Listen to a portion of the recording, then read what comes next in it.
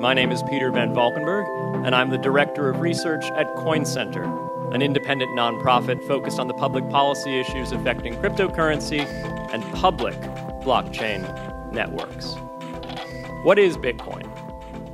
Bitcoin is the world's first cryptocurrency, and it works because of the world's first public blockchain network.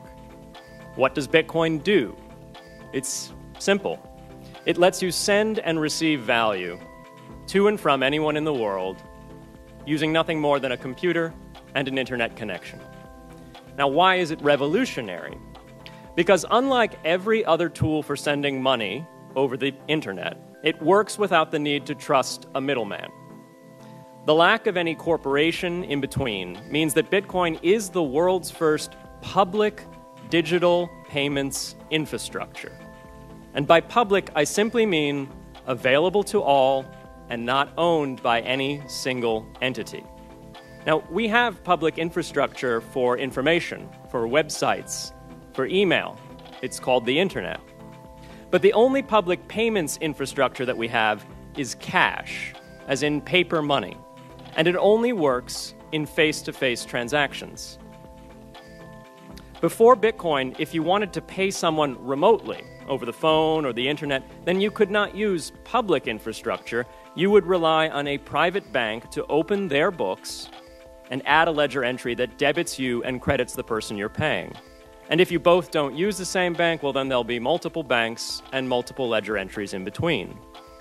With Bitcoin, the ledger is the public blockchain, and anyone can add an entry to that ledger, transferring their Bitcoins to someone else. And anyone, regardless of their nationality, race, religion, gender, sex, or creditworthiness, can for absolutely no cost create a Bitcoin address in order to receive payments digitally.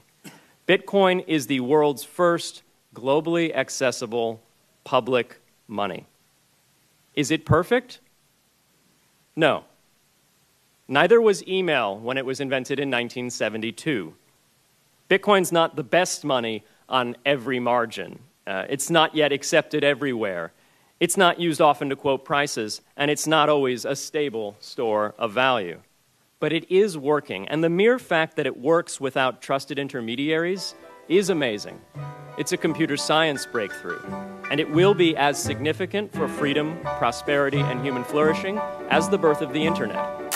Hey everybody, Skyler here, and in this video I want to talk about Bitcoin for a bit. I want to talk about what Bitcoin is and what Bitcoin is to me and why I'm so invested, and not just like financially but like emotionally, and I want to learn about it every day. I want it to gain adoption. I want to talk to people who are brand new into Bitcoin. I want to talk to people who are familiar with the word but don't really understand any of the technology and don't really get it. Those are the people I kind of want to talk to right now. If you kind of understand what blockchain is and you've had conversations with people and you're slowly getting it, like maybe this video isn't right for you, but here's the deal. I was trying to send a video to somebody to just share with them what Bitcoin was, and after like an hour of searching, I couldn't find anything that I felt was like that explained the story they need to. Actually, I found an Andreas Antonopoulos video that was pretty good. If you don't follow him, you should definitely follow him and watch his videos. He's freaking awesome. I want to kind of take a step back and talk about what Bitcoin is for people who don't really understand technology or anything like that. Because I know I struggled with it a few years back when I started learning about it. And I actually learned about it wrong, and then I learned about it wrong again, and then I finally learned about it the right way.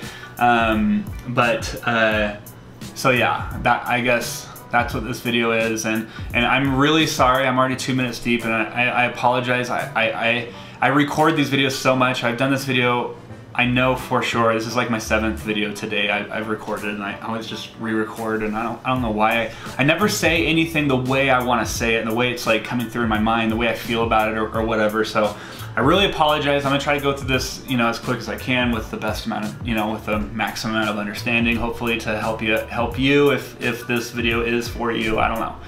So,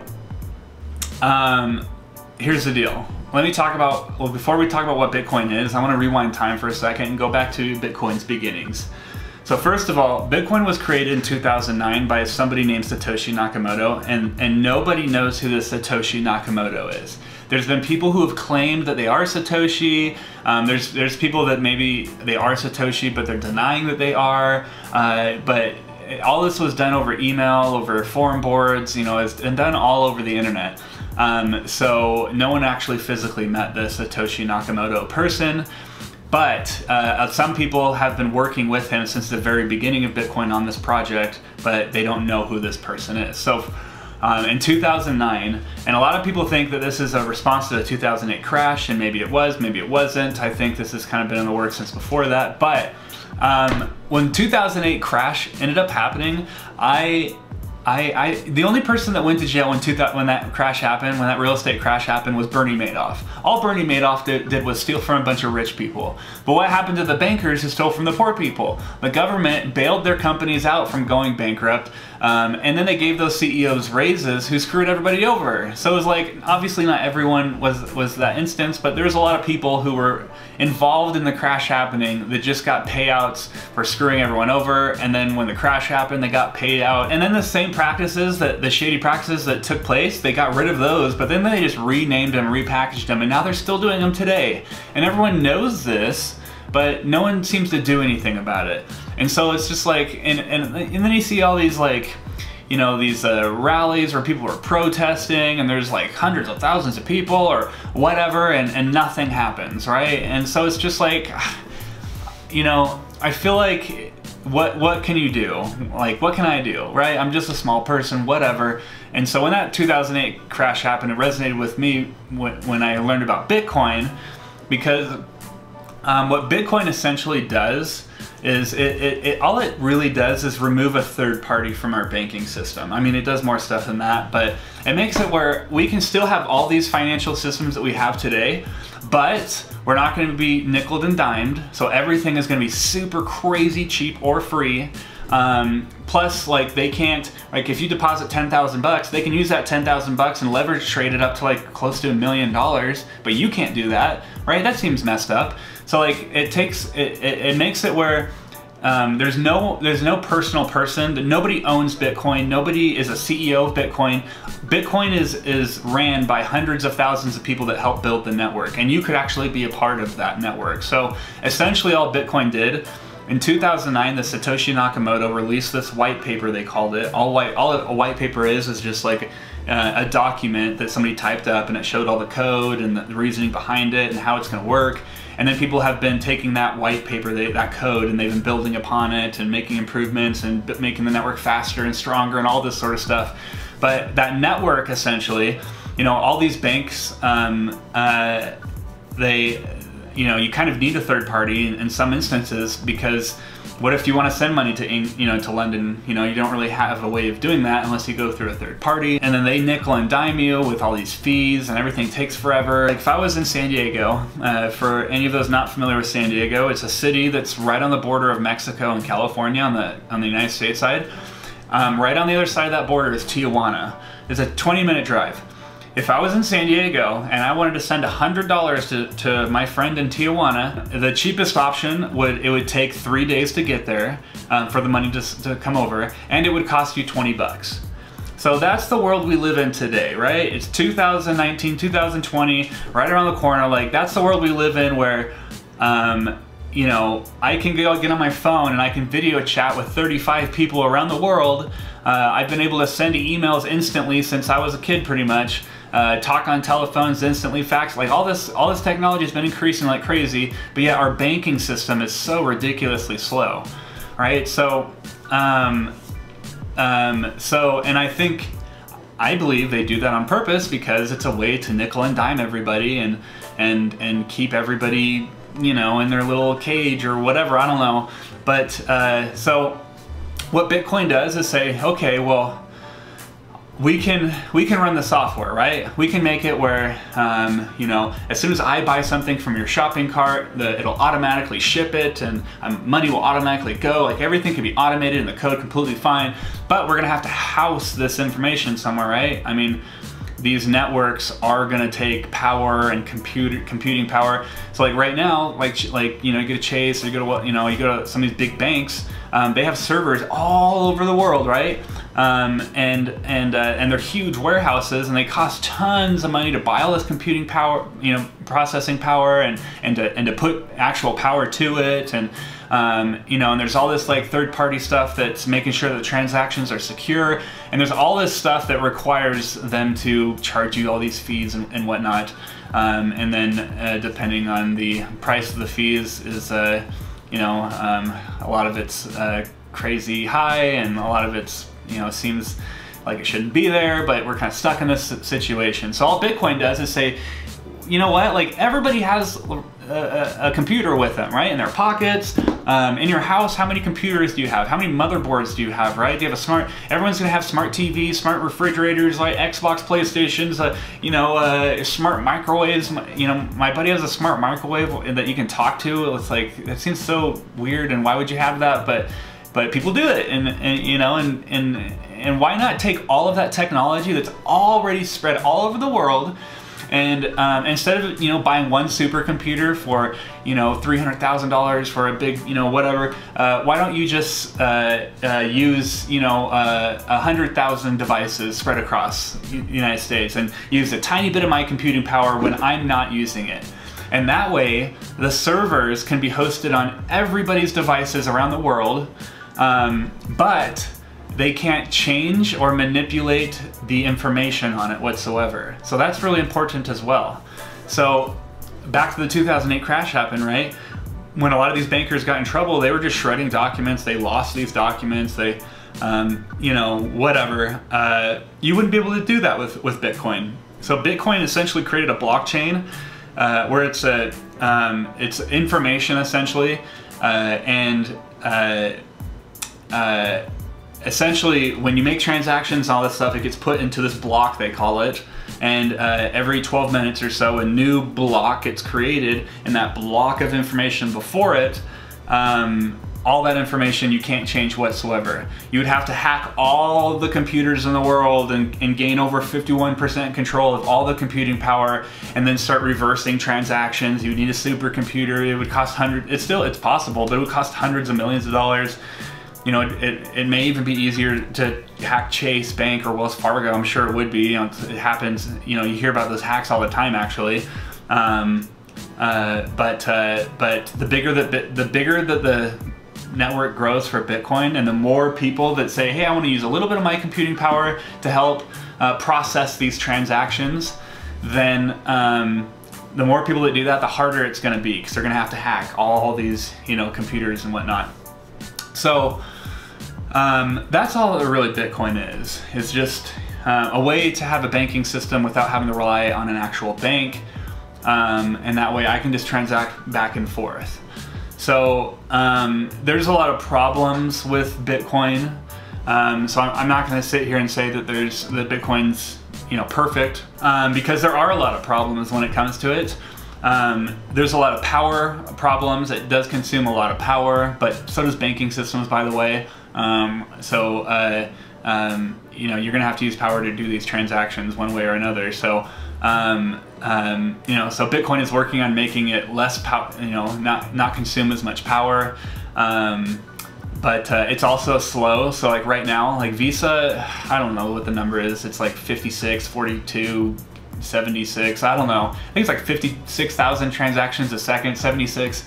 Anyways, it can do a lot of transactions per second, where Bitcoin can do 15 transactions per second.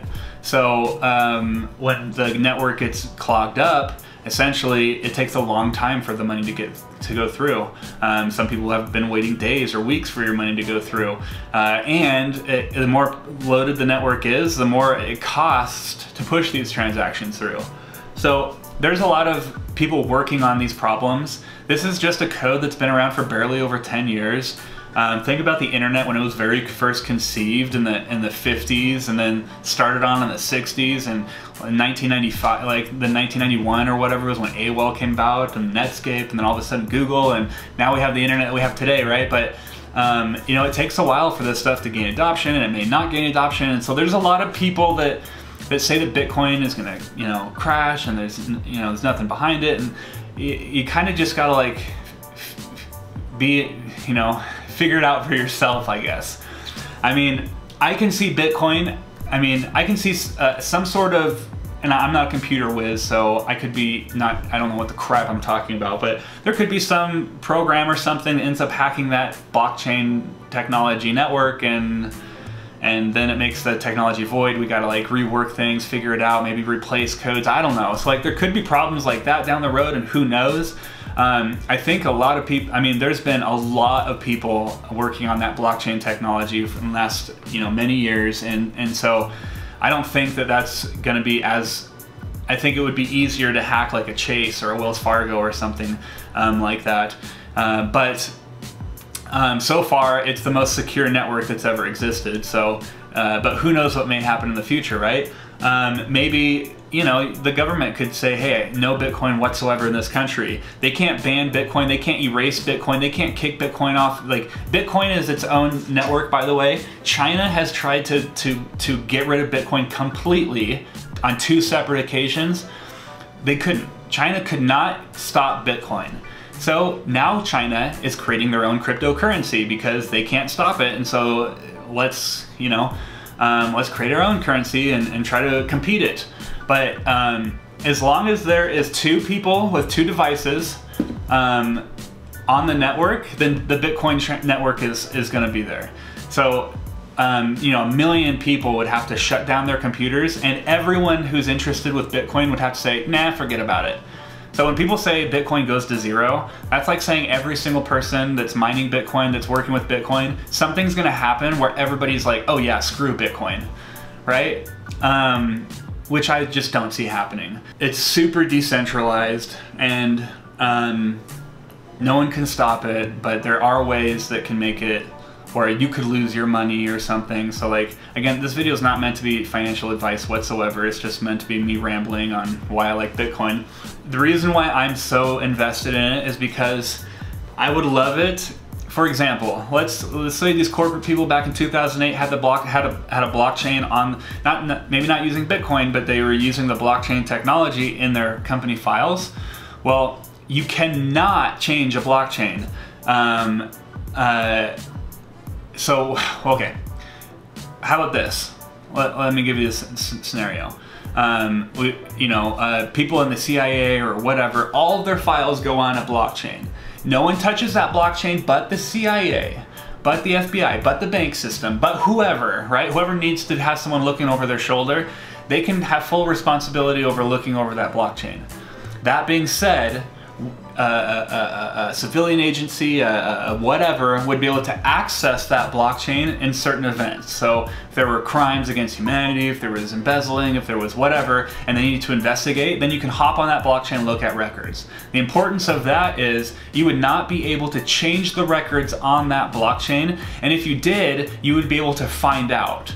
So if everybody had their own blockchain, or a lot of people were on the same blockchains or whatever, every single thing that is done on that blockchain is saved and recorded forever, right? If you wanted to change something on the blockchain that happened 5 years ago, you would have to hack every single computer and transaction and reverse 5 years of transactions, which would be, maybe a supercomputer can do it, in the future, but hopefully by the time blockchain has been around that long, they would have figured out things around that. So at any rate, blockchain is aiming to be a global currency, right? So like in Venezuela, let's give that for instance. In Venezuela, it would have cost you, whatever it would have cost you for a cup of coffee in Venezuela when a year and a half ago. 12 months after that, if you would have bought a cup of coffee, your money would have gone up. You would have had to spend at least 300 to 400 times more for that cup of coffee. That's how much the inflation went up in Venezuela. So people like in Venezuela, what are they gonna do? They can't trust their government, so they have to trust other currencies. So they end up buying other currencies, and that's how they end up storing their money, but it's really difficult, and you can get that cash stolen, and you can't get a bank because that currency isn't in your country, and there's all these problems when it comes to that. So Bitcoin for sure fixes problems like that today. People can own Bitcoin, they can transact with it. Bitcoin, a lot of people call it a store of value. So They don't really use it to transact for a cup of coffee. They use it to like hold their wealth, kind of like how people use gold, right? People aren't transacting with gold, but a lot of people use it to store their wealth because, you know, gold rises in value and currency or fiat, you know, always goes down in value. At any rate, I don't know what this video turned into, but that's kind of like the landscape of what Bitcoin is and what's going down with it. And I have no idea if Bitcoin is going to reach $1 million, $10 million, 100,000, you know, whatever.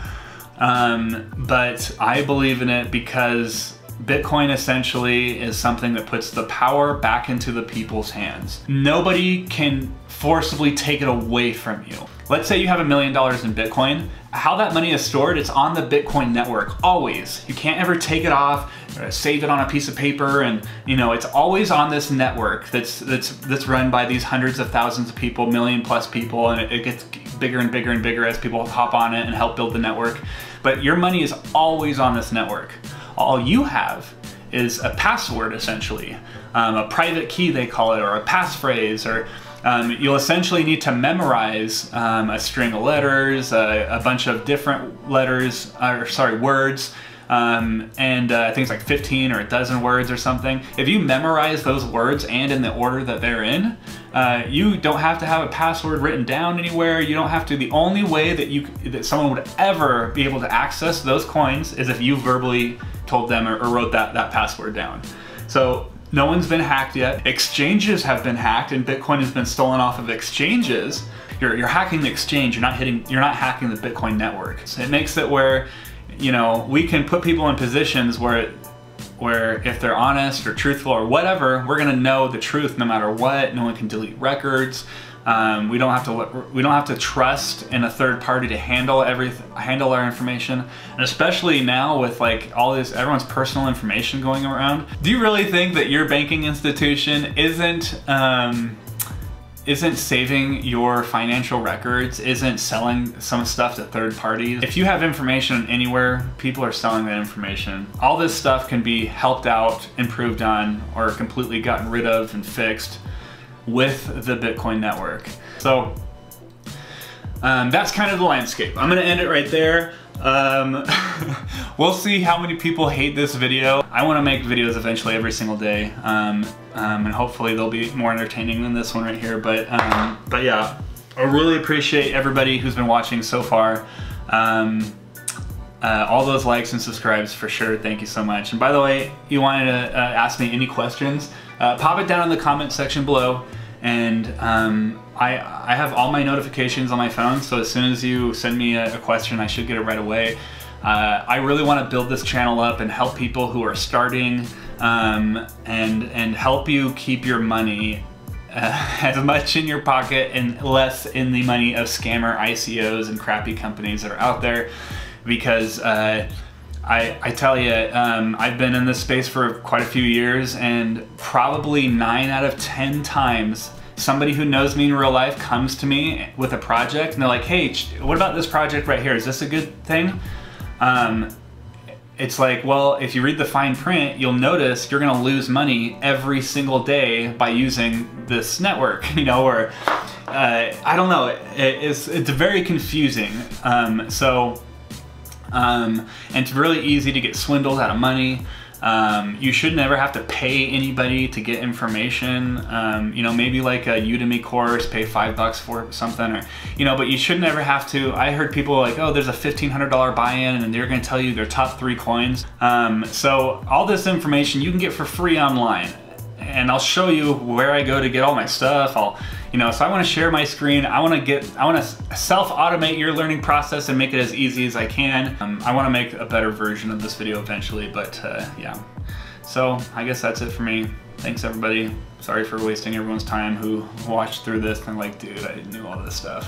But yeah, have a good one. Take care, bye.